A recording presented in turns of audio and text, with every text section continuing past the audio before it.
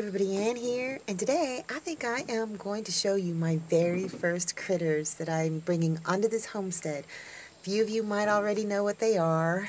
They're in my van, and they're going to be an integral part of this homestead, that's for sure. But you know what? First, I think I need to make some breakfast. Let's make some apple fritter bites. First, we're going to start with one apple, because this is just for Betty and I, that has been peeled, cored, and chopped. Then you'll need some all-in-one pancake batter, just enough so that you can make a kind of a thick, not a dough, kind of like a paste, I guess. So let's see how much I end up using. To the batter, add about a quarter cup of sugar, more or less, depending on how sweet you want it. Then add, I don't know, maybe a teaspoon, maybe two of cinnamon. Yum. Stir that all up to get it nice and mixed. I can already tell you right now I'm going to be adding some more cinnamon. Add enough water. I actually ended up adding some milk because I forgot you didn't have to add milk. You can just use water. I've added about a cup here, so I'm going to stir it up and see how it goes. Alright, let's see. I think this may be right. On a 2-to-1 ratio. Oh, I don't know. I'm thinking I want it a little bit thicker than this, but let me get it stirred up, get all the lumps out, and let it rest and see what it looks like then. I'm adding another quarter cup and stir that up and see if that makes it the right consistency. Not quite in the pocket yet, as they say. It needs to be more dough because I want it to kind of be something you can kind of shape into balls a little bit. But still very soft, but once we put the apples in, that's going to create a little bit more moisture. So let's try another quarter cup of pancake mix.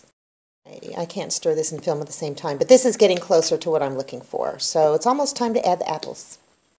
I'm going to dump my apples in and hopefully not spill any. You know what, I'm just going to put this phone down and just do it by hand, and then I'll come back. Apples have been incorporated, and it's pretty thick dough, so I'm going to get a tablespoon and drop it into some hot oil.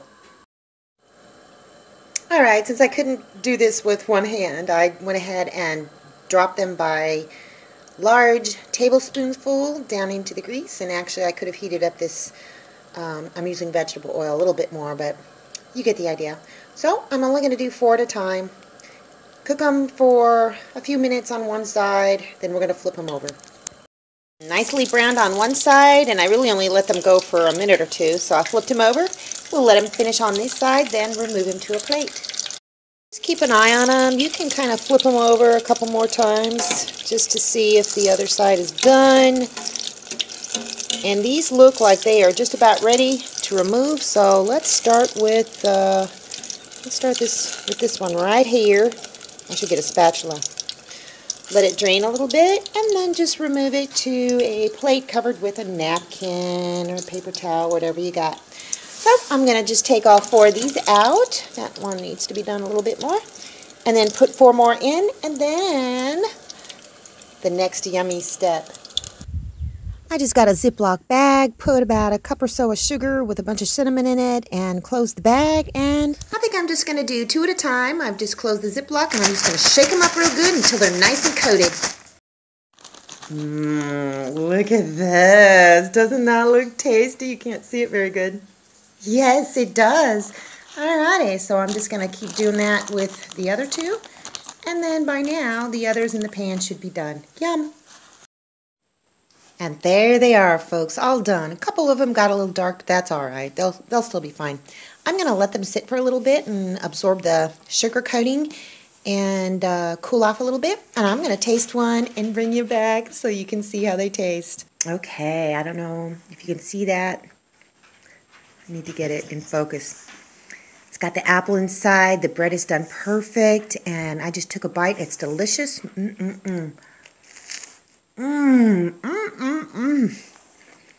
Very good. Let's see if Betty likes it. She's sitting over there shivering. Well, I think she likes it. So, I think my apple fritter bites have been a success. Oh my goodness. These are so good. They are crunchy on the outside, tender on the inside, and that's not just a cliche, but he loves them. Here, have another bite. And the inside of them is done perfect. Let me try a little burnt one. See what that looks like on the inside. I mean, it's not super burnt, it's just a little burnt.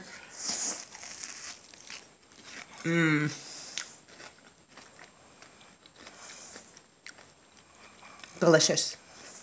Now, I think we should go look at my worms. Here is my worm bin. It's just in a cooler, and I have gone ahead and drilled some holes in the top because AJ told me I need to drill holes in it. So let's just take this lid off and see how these babies are doing. Alright, you can tell they've been crawling around quite a bit, and this worm bin is too moist. I don't know if you can see that, but there is condensation all over the lid, so I need to drill some bigger holes, and I think today I'm just going to feed them some cornmeal.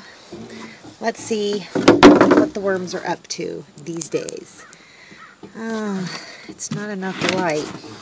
Let's see if I can tip it a little bit. Okay, that's a little bit better. There is still quite a bit of that bedding that I bought from Walmart, which is basically just a bunch of shredded, material and whatnot, but let me dig through this a little bit, see what's going on. Yep, I've got worms. Lots of worms. Now, these are a mixture of earthworms and red wigglers. So let's get down a little deeper and see what's going on down there. Oh, yeah, there's plenty of worms down there. It's real hard to see, so I'm not going to spend a whole lot of time in this worm bin today. But there are a ton of worms. You may not be able to see them very well. And they're of different sizes. See, there's a semi-baby one. There's a pretty nice big fat one. Oops, I just missed a cocoon. Dang it. Oh well. I've got cocoons in it, I know, because I checked it a few days ago. But this bedding is doing, it's pretty good. Oh, there's a cocoon. Can you see it? Right by my thumb. Let's see. It's hard for me to see in my camera because of the light is weird, but there's a big fat, oh yeah, a big fat cocoon right there.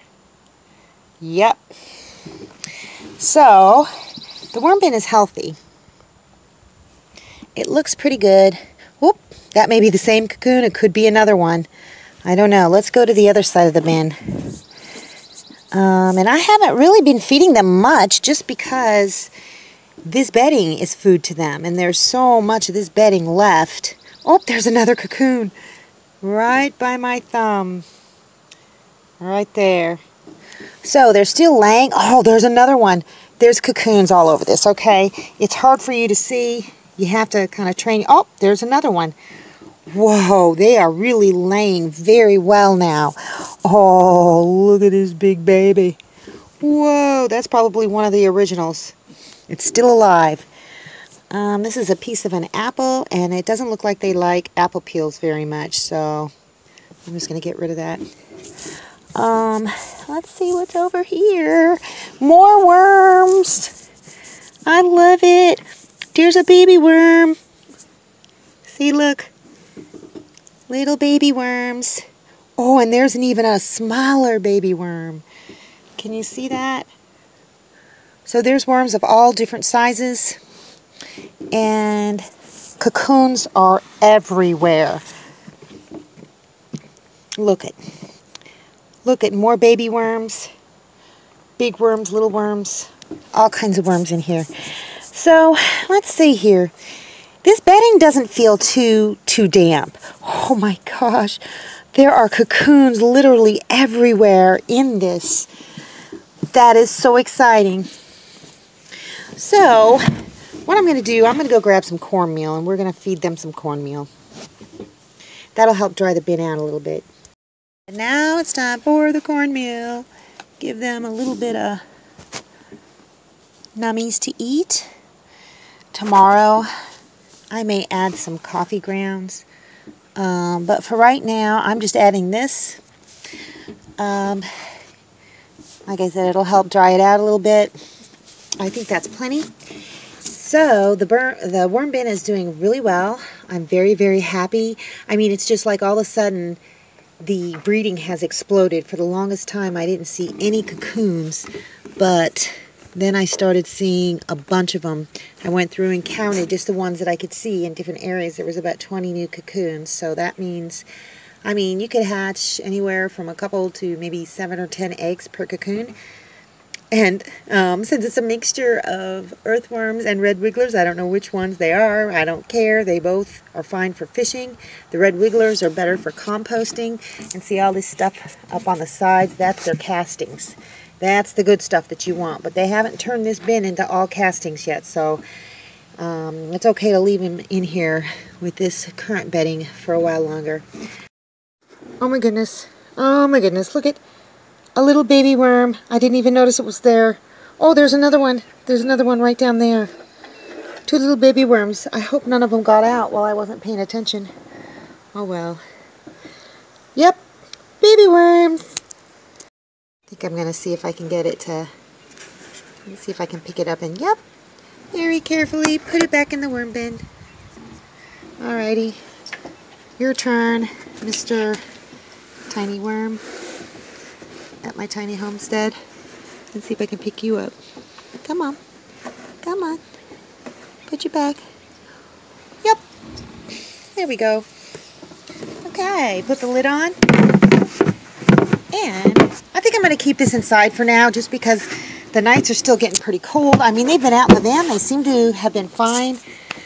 But there's no reason why I can't bring them to the house. So I am going to bring them into the house and just sit them. Let's get through the door here. I don't know, I'll just sit them over here for right now by the buddy heater. That way I can check on them. Worm farms for the win. That's all I got for you today. Say bye, Betty. See you in the next video. Thanks for watching, everybody. I hope you enjoyed the video. Make sure you like, subscribe, hit the bell, and y'all have a good one.